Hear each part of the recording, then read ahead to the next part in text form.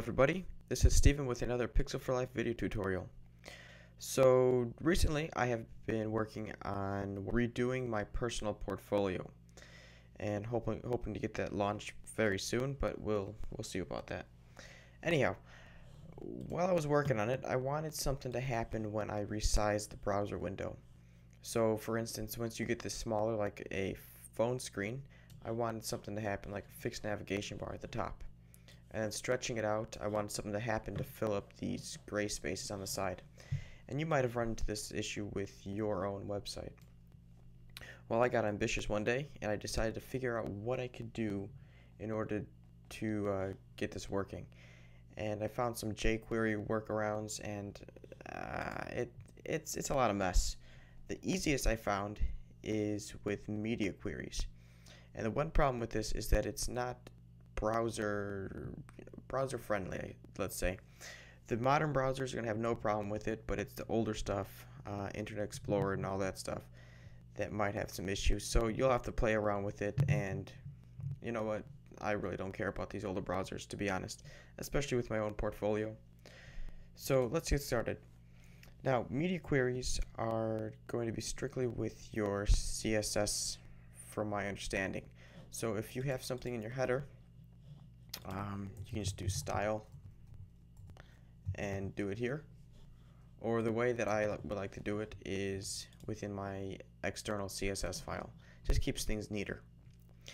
So to do this, it's very simple. All you need to do is do an @ and type media and then screen and this is where you give it your parameters. So what I'm going to write is when you get to the max width of your browser of 600 pixels, so when your browser is 600 pixels wide, do this. So it's 600 pixels and below, it will do the following. So that is what I'm going to do is have it unhide a fixed navigation bar and then hide this navigation bar. So to do that, just going to do some simple CSS, which is going to be nav fixed navigation visibility visible. So what it's going to do is make this fixed navigation, this ID, from visibility of hidden to visible. And then we're going to do one more, which is going to be header nav, and we're going to make this one visibility hidden. So let me save that, refresh this. As you can see, nothing happened yet, but when I bring this down to 600 pixels, bam, it pops up right there. So easy. Bring it out, gone, in, there you go. Very cool. So we can do some other things with this. So let's try